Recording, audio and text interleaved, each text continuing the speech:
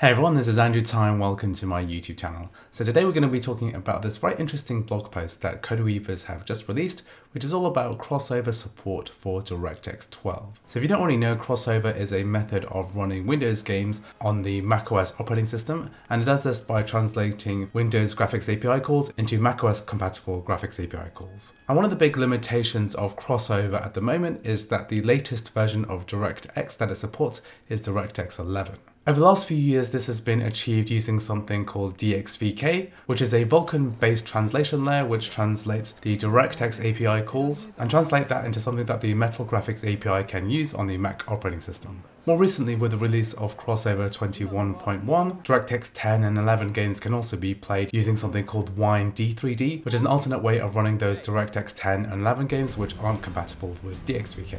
However, despite the fact that these translation layers give compatibility for many AAA games, for example The Witcher 3, Battlefield 1, Halo Master Chief Collection, what they don't do is allow support for DirectX 12. So DirectX 12 was first released in 2015 and it wasn't particularly popular at the time. Most games at the time were still being released with DirectX 11. However, over the last few years, more and more popular AAA games have been released using DirectX 12.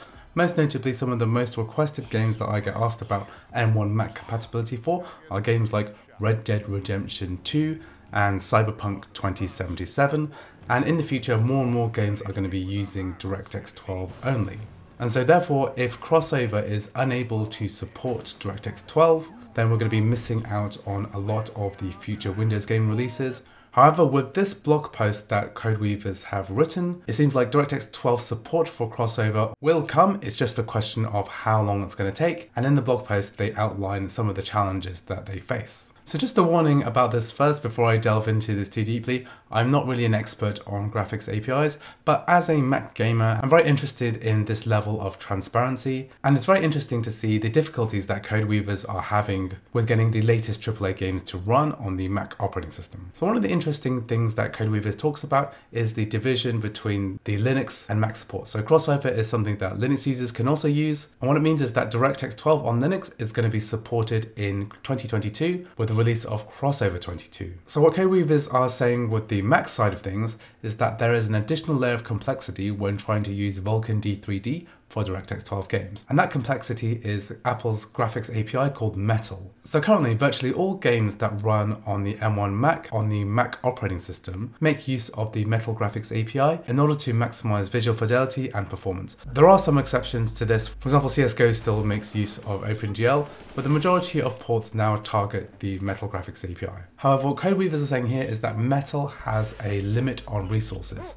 So they say here that games need to access 1 million shader resource views, or SRVs. However, Metal will only support 500,000 resources per argument buffer. This limit is sufficient for Vulkan, but not for DirectX 12. And this basically means that CrossOver on Mac cannot currently support DirectX 12 games. Secondly, CodeWeavers are saying that DirectX 12 uses GPU virtual addresses, or VAs, in order to support ray tracing. And DirectX 12 also makes use of the buffer device address extension. However, Apple has not added support for VAs or BDAs, which makes it very difficult for translation layers like Molten VK or VKD3D to work. So it doesn't really look good for DirectX 12 support, but the end of the article is quite interesting. And what CodeWeavers are saying is that they do believe that DirectX 12 support for Mac could arrive as early as CrossOver 23. So given CodeWeavers' release schedule and the way that they number their software releases, this really sounds like they're working on the issues that they've outlined, and CrossOver 23, which is probably going to come out in September 2023, could potentially support DirectX 12 then. So this is all very interesting, and I do really look forward to DirectX 12 support. It'd be very interesting to see how games like Red Dead Redemption 2 and Cyberpunk 2077 would function on the M1 Apple Silicon Mac, as well as plenty of other games in the future, or even something like Horizon Zero Dawn, or the massively multiplayer game New World. So CrossOver is not the only method of running Windows games on the M1 Apple Silicon Mac. There's also the opportunity to use Parallels, which allows you to run Windows 11 ARM as a virtual machine. And what's interesting is that Parallels also has the same issue.